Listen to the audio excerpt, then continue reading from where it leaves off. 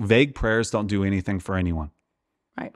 You pray vague prayers, you're going to live unaware. Thank you for saying You're that. welcome. Yeah. I thought you might like There that, are baby. so many vague prayers in I the... like that.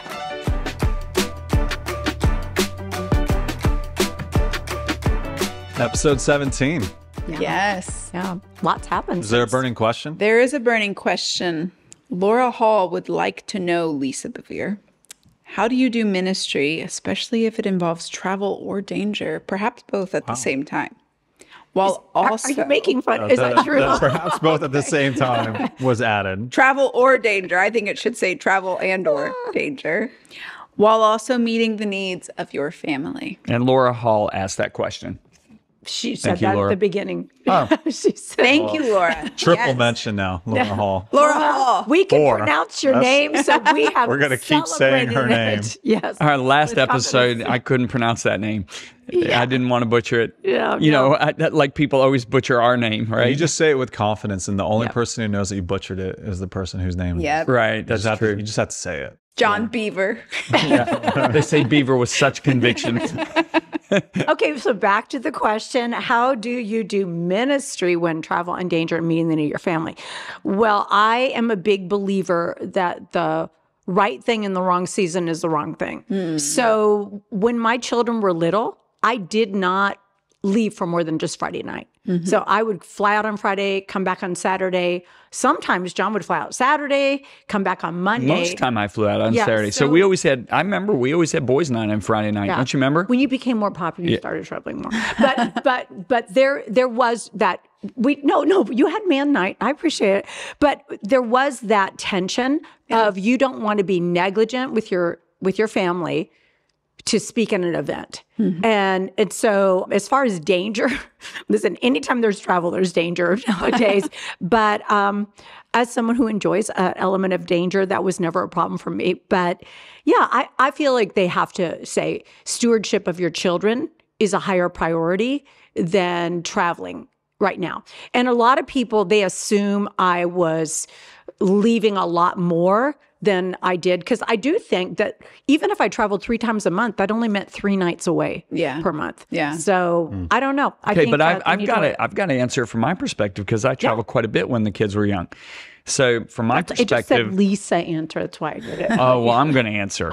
So Both are valuable. Laura Hall gets a double answer. my concern was my kids were going to end up wayward, away from God. And the Lord spoke to me one day and he said, in your obedience to me, your children will be protected. So I knew that, and it was, I mean, Lisa made the decision to stay home until they got into their high school years. I knew I had to travel.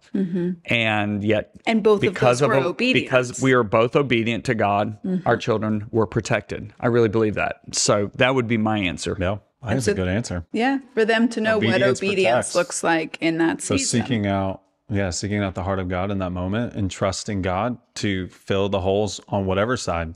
those holes And lie. that was back in the day when you did Sunday morning through Wednesday night. Wow. So when I first started traveling, I'd go to one church Sunday morning through Wednesday night. Saturday night. No, I do Sunday morning, Sunday night, Monday night, Tuesday night, Wednesday night. And I'd come home Thursday Yeah. and Do laundry. usually leave Saturday again. So I was that gone a season. lot. That is a lot. Yeah. It was a whole lot. But that was I never did that was that. what we did back in those days. I mean, this is couldn't speak on Sunday morning. almost 40, well, it's 35 years ago. That's what we did 35 years ago. That's a long time. Yeah. So as crazy as that schedule was. And I remember one day, a friend of mine looked at me and he said, John, I'm watching God do just as much by doing Sunday through Tuesday night.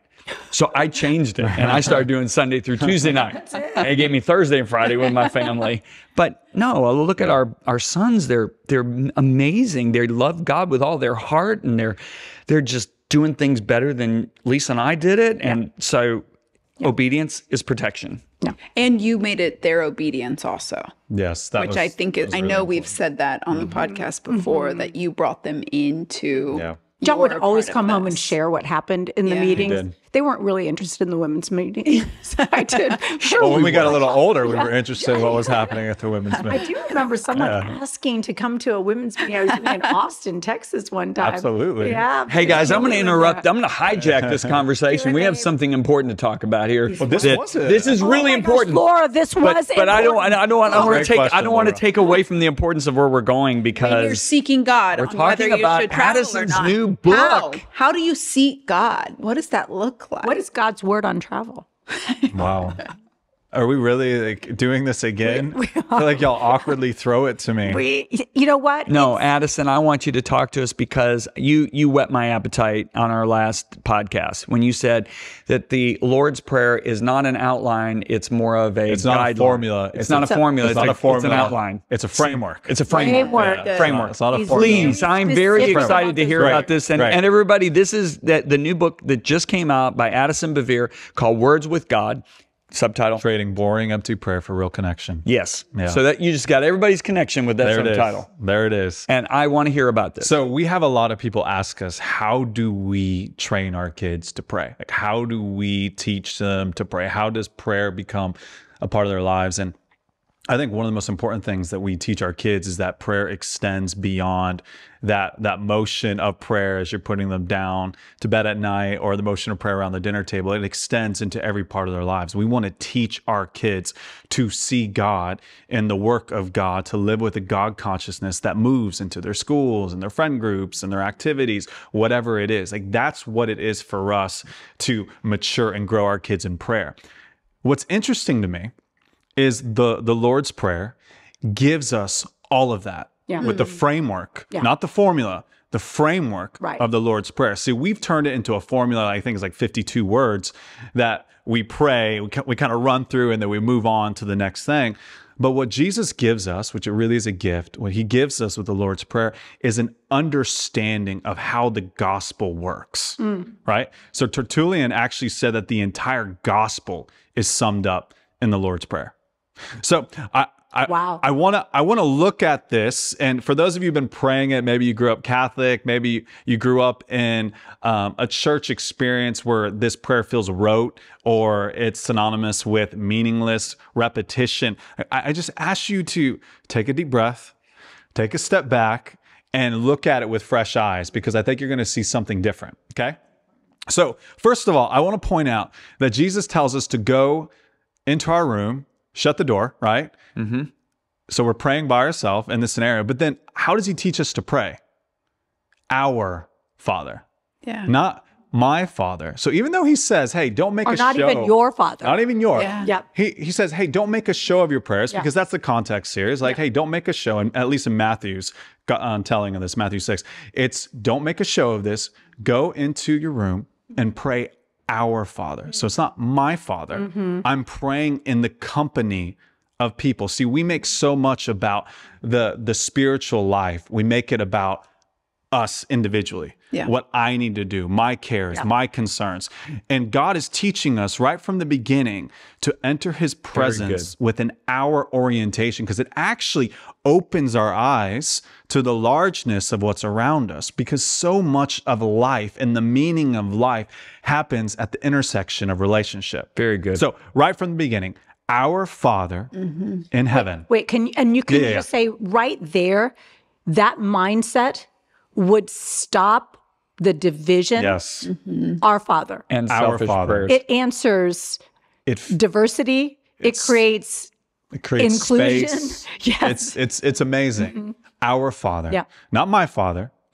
Our Father, which means we have to wrestle with, going back to what we talked about last episode, we have to wrestle with this idea of God that's a God that's bigger than the projection of myself. Yeah. Like we have this tendency to create God in our own image and then worship a God that really is just a reflection of what we like best about ourselves. Yeah. It's like, no, I need to wrestle with this idea of God and the beauty Beyond of God me. and the plan of God beyond just me. Right. So we're we're 2 words into it. Our Father, the significance of Father in Greek and Aramaic, it actually begins with Father. So our is a modifier that follows Father, but the idea of Father, like this is the orientation. This is the one who we pray to, our Father who is in the heavens. It's actually not heaven. it's heavens, which essentially is communicating there's nowhere where you are not Lord. There's nowhere. Transcends all He realms. transcends all realms, all dimensions, all space. That's really what's being communicated here, right? There's a largeness in that. There is. There is. And there's a reason why this is where we start with our prayers. All right, let's continue.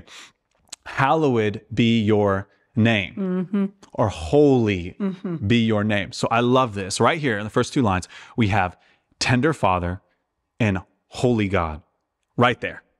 So when we pray, we have to bring both of those to the center of our prayer. Yeah. So, you know, in the original language, it actually means your name is to be kept holy. So, okay. So going to that, if you study the idea of the name of God, which we don't have time to do this. I do write about this in the book though. But if you study the idea of the name of God and how that shapes our prayers, why we pray in the name. So the last chapter in the book is actually called The Name. Wow. Okay. So what does it mean to pray in the name? Well, this is the truth of God. God's name is an unfolding certainty.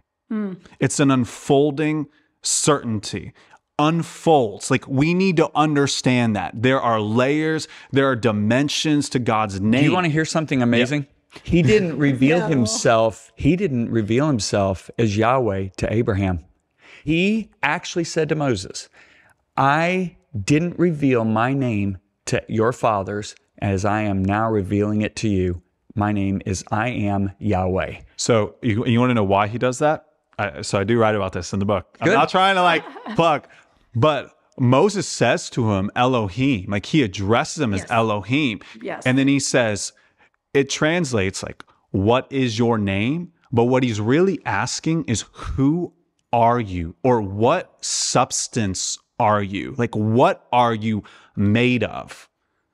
So it's not the pronoun that we would use for name in Hebrew. It's actually describing like the essence of who he is. And he says, I am what I am, or I will be what I will be. And then we see all throughout the Old Testament, we see these different dimensions of Yahweh become real in the story, the unfolding certainty of his promise, of his covenant, of his goodness. Anyway, we're kind of getting sidetracked, but all of that is captured in the hallowed be your name. Wow. All of that. Okay, so 2 lines into it. Your kingdom come, your will be done. So we have a tendency when it comes to prayer to make whatever it is bigger than the good work that God is doing. Yeah. So your kingdom come, your will be done. It's a surrender, not my kingdom, not my will, but your kingdom and your will. And we can pray that under the banner of the largeness and the beauty and the reach of who God is, but also the tenderness and the eminence and the closeness that he is as Father, right? So you're seeing how this all comes together. Your will be done on earth as it is in heaven. Now give us this day our daily bread. This is a really fun one. Hold on. Well, you're going to say something? No. Go ahead. No. Give us this day our daily bread. I think it's fascinating that we're instructed to ask for something as simple as bread. See, for them, bread was the utensil that they would use to eat the food. Like, I mean, we're talking about the most basic thing. Yep. And I want to pause here and talk about asking, because I feel like when it comes to training our kids to pray, like we shy away from asking God because we've seen this handled poorly. We've seen people like use the ask dimension of prayer to manipulate Or God, manifest. or That's a new thing. Yeah. Or it's like, you know, we glorify the stuff, you know, whatever it is. And like, that's what we plat for. Like, I asked for this and God did this. And it's like, and it's just, it doesn't feel right. But, and I know for me, like I grew up next to some church camps that didn't do that well, that put a lot of emphasis on the asking. And I would say the ask, like, and what they got received more glory than actually God in some of those moments. At least that's how I perceived it. And so I started to shy away from asking God for stuff, unless it was like super holy or for someone else. I was like, I shouldn't really bring this to God. And I noticed that my prayer life started to shrivel up when I did that. And we had just moved into our first house at the time, and we were house poor. And I really wanted to buy a lawnmower We had a tiny patch of grass. And I really wanted to buy a lawnmower, but we didn't even have a sofa. We didn't have window treatments. And so a lawnmower was, and we lived in Colorado at the time, and you really don't, you don't need it. It was February. It was February. Like you don't really need it. And I remember I still went to Lowe's and I was just walking around looking at the lawnmowers, just being like, I want a lawnmower. I'm gonna mow my these lawn. things are amazing. I'd never owned one before. And I just really wanted one. They were parading their power and their glory, and I was walking down the aisle. That's what Lowe's does. And out of nowhere, y'all, out of nowhere, I heard the Spirit of God say, ask me for a lawnmower. Yeah. And y'all, that's not me. Like y'all know me. Like I'm not. Like, who said that? I'm not the kind of person who like asks for things. Like I'm really bad at asking for things. There's certain things you've inherited from me. I'm sorry. Yeah, sure. And so I kind of wrestled with that. I was like, wait. And then finally I asked. I said, okay, like God, would you please give me a lawnmower? So I left Lowe's. 3 days later, it was either 2 or 3 days later, I get a call from a friend who's moving across country. And he goes, hey. And I didn't talk to this guy in over a year. He's like, hey, I'm moving across the country. I was going to sell my lawnmower on Craigslist. I've only used it 2 times. And I just felt like I was supposed to call you and offer it to you. Do you want my lawnmower? And I was like, wait, like how much do you want to sell it to me for? And he's like, oh, no, I just want to give it to you. And in that moment, y'all, it became so real to me that asking in prayer, even something as simple as daily bread or a lawnmower, is an important part of the transition from the lofty, like what we've been talking about, God's kingdom and all that, and the material, moving into our everyday lives. Like he wants to be involved with the daily bread. Yep. And that completely changed my life. And James says that we have not because we ask not. And I think we also are unaware of what we have because we haven't learned to ask. And what did Jesus say? What did Jesus say?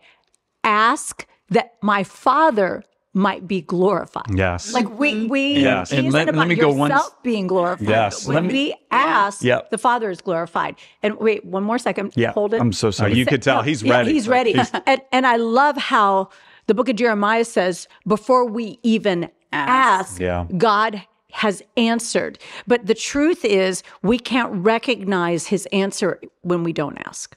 That's right. So then we begin to acknowledge his involvement in every portion of our life. So the way I put it is we ask to become aware. Yeah. It's like when we start asking, we start becoming aware of the providence and the goodness and the fact that he is the one who sustains us, even something as seemingly insignificant as bread at that time. Like the daily bread was the basic. Mm-hmm. Does that make sense?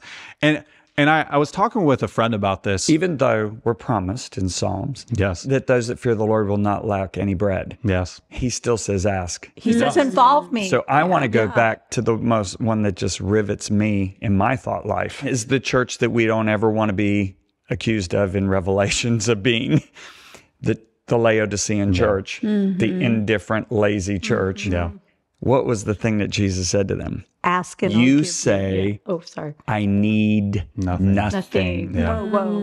Yeah. Okay, stop and think about that. Yeah. The curse of needing nothing. Yeah. Curse of independence. Yeah. The curse of being independent. And separated. I'm assuming everything I get, I should get because I'm entitled. Yeah. Wow.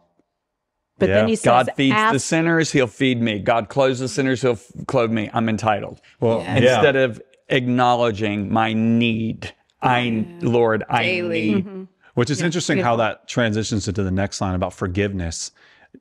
Dad, what you're saying about that entitlement, I need nothing, actually sets us up where we don't extend forgiveness because we're not recognizing our need for forgiveness. And so that thought actually extends into the next instruction. But I want to go back to this because you hear this like, do I just pray God's will? Or do I go to God and I specifically ask for things? Like, which one is it? And what I would tell people is, look, vague prayers don't do anything for anyone. Right. You pray vague prayers, you're going to live unaware. Thank you for saying You're that. welcome. Yeah. I thought you might like that, baby. So many vague prayers in the like that. And it's not that God can't do something with a vague prayer. Yeah. It's just you're going to be unaware what he's doing with that vague prayer. Yeah. And again, going back to this idea of words with God, we want to open the conversation. We want to see how all the points are connecting in our lives. So we invite people into the conversation and we speak on behalf of God, right? So which is a beautiful invitation that we're told we get to know his voice and we get to participate in the good news, the message of reconciliation that is being extended to the world in the most everyday, mundane parts of our lives. But Dad, I think you're going to like this. Mom, I think you're going to like this too. So well, we'll see. I was wrestling with this question, which is, it's a good question. Like, do we just pray like, God, your will be done? Or do we go after specific items? And God took me to Jesus's most intense moment in prayer, which is the moment in the garden, right? And I noticed that there are 3 dimensions to Jesus's prayer. They all start with S, so they're easy to remember. And y'all, these are things that you want to teach your kids, and these are things you want to embody in your own prayer life. 3 things. Number 1, Jesus was specific. He was specific. He said, if there is another way, he wasn't like vague. He was like, if there's another way, please let it be that. Let this cup pass. Like, let me go another. He wasn't vague. He was specific. The second thing is he was steadfast. He prayed again and again and again. And again, he kept going back. For hours, he was praying. He was contending to the point where blood was coming out of his pores, right? And the third S word, he was surrendered. He was surrendered. Not my will, but yours be done. Yeah. So a healthy prayer life, when it comes to asking, when it comes to going to the Father, requires us to be specific, steadfast, and surrendered. If we embody those 3 That's really good, in Addison. our prayers, like if you teach your kids specific, steadfast, and surrender, and going back to what we shared in the last episode, the steadfastness prepares us to receive the request. It prepares the capacity for us to receive what we're asking for. And that's God's faithfulness and his goodness. And that's just how he works. And some of y'all might be like, but I'm scared of asking for the wrong thing. Like, what if I am specific and it's wrong, right? Okay, we have this promise. It's here in Matthew 6. It's in Luke 11. If we ask for a stone, but we think we're asking for bread, the Father's not going to give us a stone. Yeah. If we think we're asking for fish, but we're actually asking for a serpent, he's not going to give us the serpent. Like, he's going to give good things to us.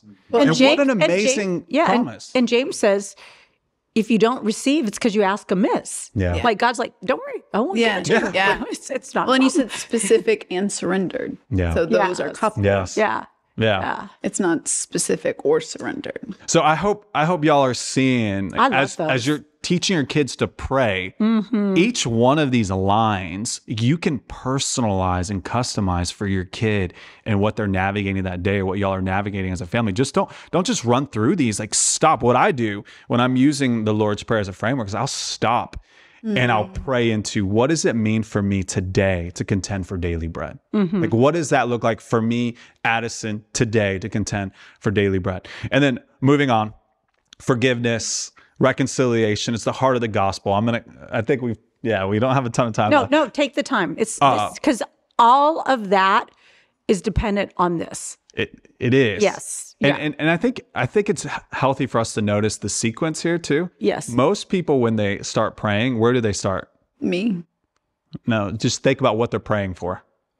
What are they, when most people reach Daily out bread. to God, so daily bread, trials, right? Like, I need rescue. Yeah. Resource, rescue, We start praying wisdom. Yeah. in the second half of the prayer, not the first half of the prayer, right?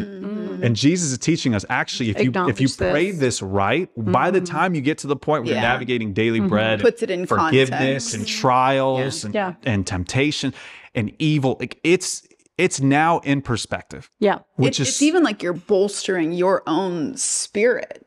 Of who God is. Yes. Like, remember, this is who God is. Yes. Like, the big picture here to put everything else into context. Absolutely. So give us this day our daily bread, and forgive us our debts as we also have forgiven our debtors. And I want to focus on this next line, because you do such a good job talking about forgiveness and reconciliation and the bait of Satan. It's so good. And lead us not into temptation. Now, this is a line in the Lord's Prayer that messes with a lot of people because they don't actually understand what Jesus is praying here, what he's teaching us to pray. And there's a couple things I want to call out. Number one, temptation and trial, an exact same Greek word. So you can translate it either way.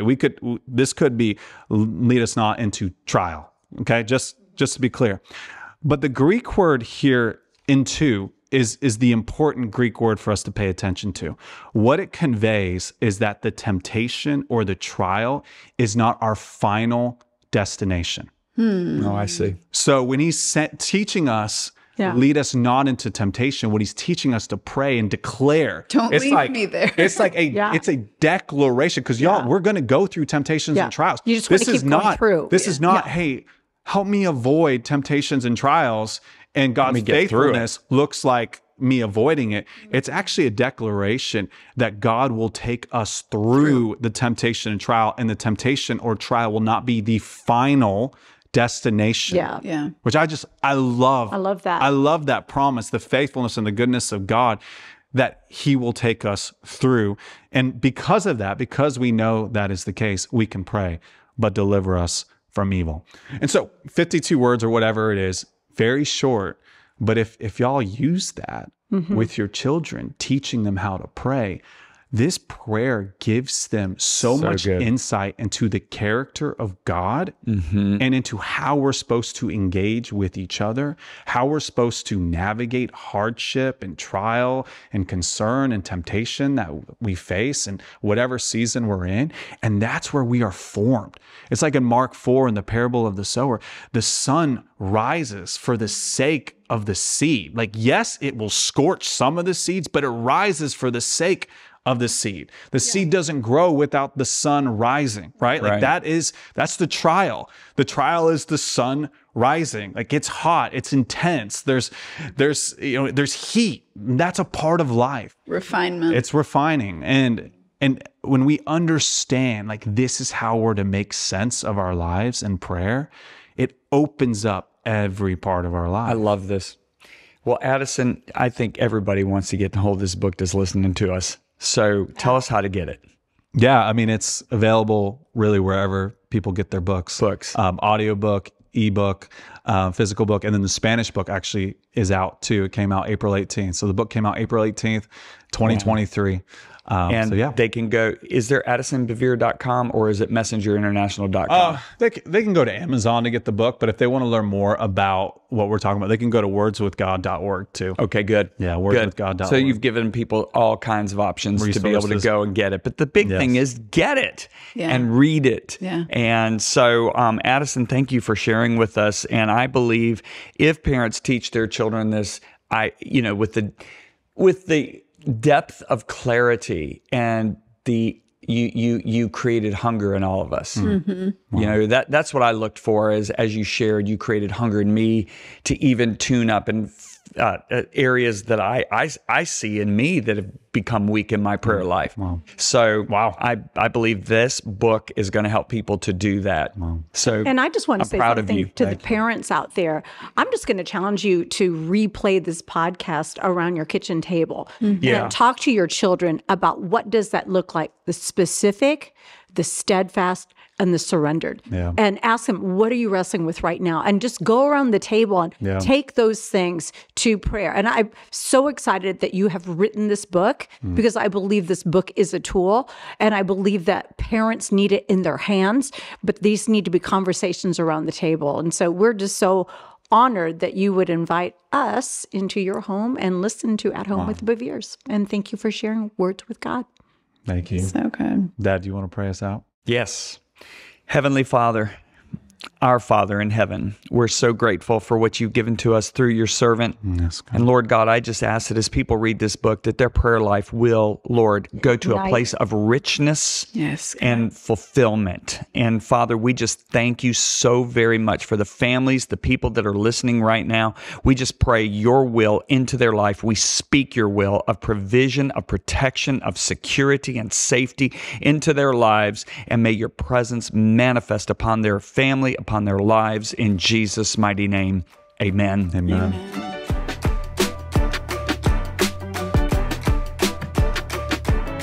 Hey guys, thank you so much for joining us again at Home with the Beveres, where we are so passionate about helping you create a legacy starting at home. If you haven't already, go right ahead and like and subscribe. And guys, as well, leave us a comment below, because whenever you leave a comment, it helps us curate content that can help so many other people. Again, guys, thank you so much for joining, and we'll see you next time at Home with the Beveres.